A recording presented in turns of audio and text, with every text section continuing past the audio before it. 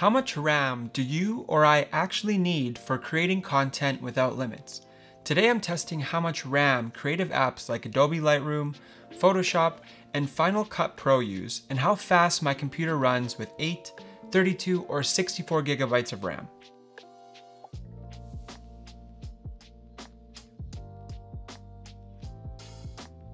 Hello friends, my name's Tim Stolars, and I recently upgraded my iMac, but I had no idea how much RAM to buy through a third party because I left my previous Mac at its base 16GB RAM configuration.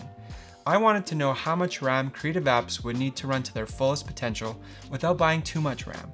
Finding the right capacity is a fine balance because buying too little RAM will definitely slow down your computer when pushing its limits, but buying more than your computer will actually use, and you end up wasting money for absolutely zero performance boost.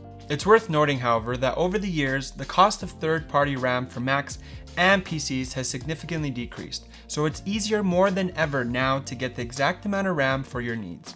I've included links in the description below where you can purchase the same RAM I did for my 2020 iMac and for the PC I built recently. Before we can start the analysis, I just want to mention that although I am completing this analysis for my Mac, these concepts are identical for analyzing PC memory. I also wanted to quickly review how RAM works for those that are not aware. I've included timestamps in the video if you would like to skip ahead. RAM stands for Random Access Memory, and your computer's operating system and every application you use has part of its data stored in memory when in use.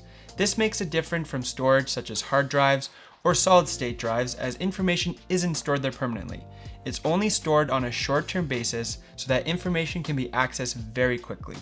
Creative apps such as photo, video, and audio editing programs can end up using a lot of RAM the longer you work on a project and the bigger the project gets. But every single application, including web pages, take up a little bit more memory, and the more apps you are running simultaneously, the more the RAM fills up. Now, if your programs try to access more RAM than you physically have, your computer has to decide which app you are using the least so it can put it in storage. And every time you try to reopen the swap program, it is no longer at the computer's fingertips, and it has to bring it back into memory from storage, while trying to switch another program out. These swaps from RAM to storage is what can slow down your computers significantly, and it is why people think you need all the RAM to have a fast computer. Although in a sense this is true, because if you don't have enough, your computer does slow down. On the other hand, having too much RAM that your apps never fill just ends up being unused memory that doesn't speed up the general use of your computer. So now that we know how RAM works, it's time to find out how much I need to run my computer without limiting it, but not wasting money on unused RAM. I completed tests with the base 8GB, then 32, and finally 64 gigabytes of RAM, using just one program at a time, as well as running multiple apps and trying to load each one up. As I mentioned earlier, I'm completing this analysis on my Mac, but these parameters I will be analyzing are universal with the PC. Here are the tests I completed with 8GB of RAM. I have 10 photos that I lightly edited, and I'm exporting in Adobe Lightroom. The way I interpret this information is I see what main programs I'm running and how much memory each one is using. Lightroom is taking up 4 gigabytes with a few other minor apps I have open, but you can see it's an extremely long list of programs just related to the operating system. Here you can see how much RAM is being used, with compression being the more important indicator. The more your computer has to compress data, the longer your computer will take to complete tasks, as it now has to uncompress the information before it can be read directly. And then the last important indicator would be how much data is being swapped. If no data is being swapped or compressed when you have a lot of RAM, the more program information your computer has direct access to. The last indicator is memory pressure, which gives you a visual representation of how full your memory is. But this isn't my favorite indicator for performance, as I'll explain shortly. Next, the main program I have open is Photoshop, and I took this screen grab at the end of a slightly more intense editing session when compared to the Lightroom example, but really not doing anything too fancy. You can see Photoshop is using 8.4 gigabytes, the memory pressure is pushing fuller and into orange, and we have quite a bit more data being compressed and swapped out. At this point, doing even minor tasks such as opening up web pages has slowed. Pushing it further, I opened up Lightroom alongside Photoshop, and my computer speed has been significantly reduced. My main apps collectively are trying to use 21.5 gigabytes, 3.3 gigabytes is compressed, and 10 gigabytes swapped.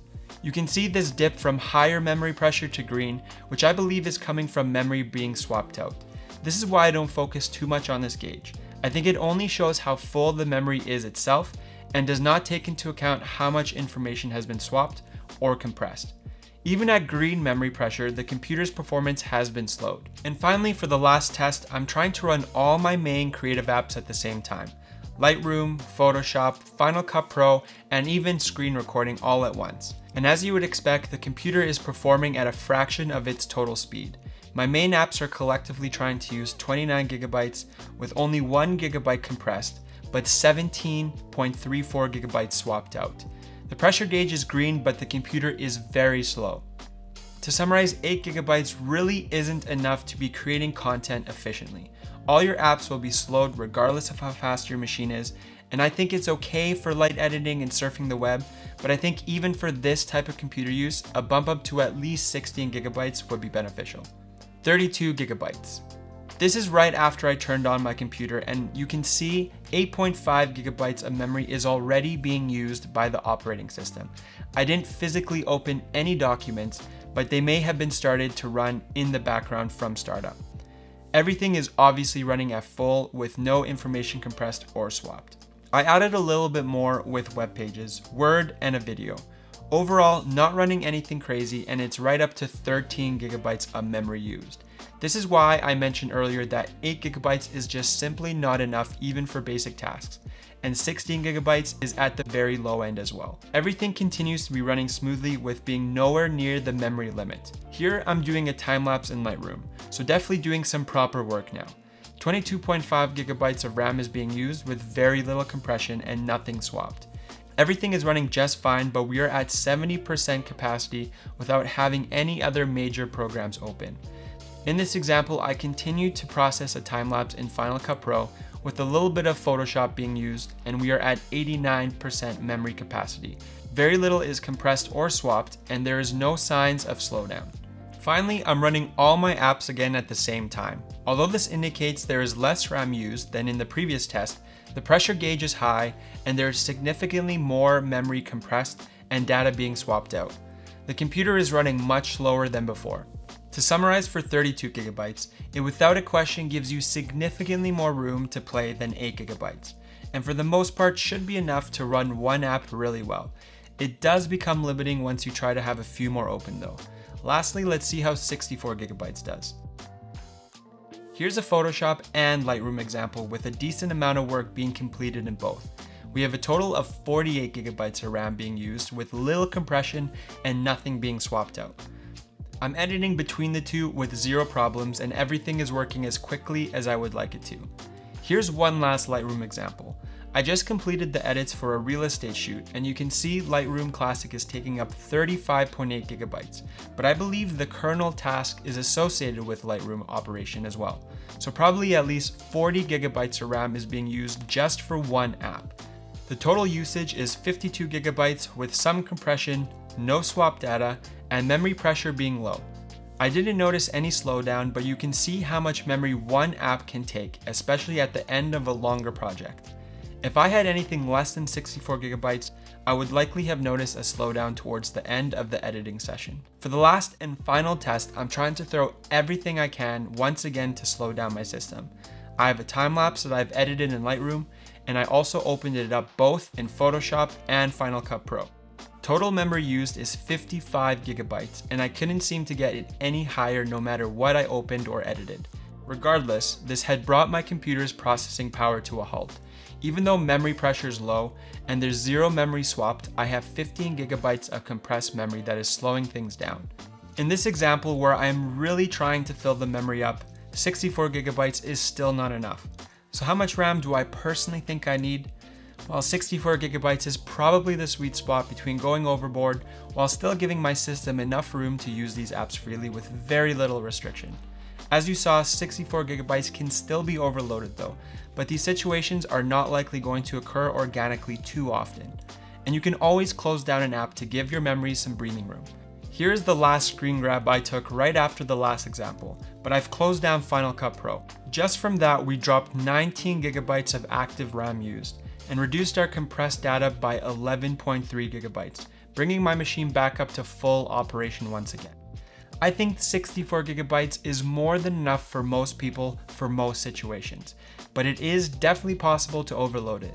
Although RAM costs have reduced significantly, it's still around $300 US for 64 gigabytes and twice that for 128. There are some budget laptops you can get for that, so it's still a sizable expense. Well, I think that's it for me. Thank you so much for watching, and I hope I was able to clear some things up and help you decide on how much RAM you should plan to purchase for your machine. If you enjoyed this video or found this information useful, it would be great if you could leave a like and a comment below. Let me know how much RAM you are using and what kind of apps you are running. Do you have enough RAM or do you wish you had more? Take care, and I'll see you in the next video.